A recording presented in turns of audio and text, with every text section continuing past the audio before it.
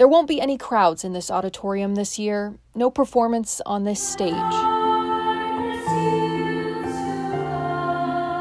But the voices, they can still be heard. They wanted to be able to perform, and this was the only way that I could really think to give them an opportunity to do that. It's been a tough year for students and teachers alike, navigating virtual learning.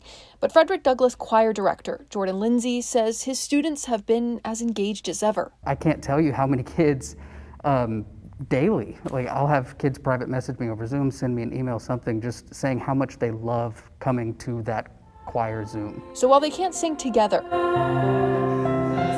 he had each student record their performance individually and then edited them together. A virtual choir. I'm so proud of the kids' hard work. And he says all that effort was worth it to see their reaction to the finished video. I can't believe that this is us.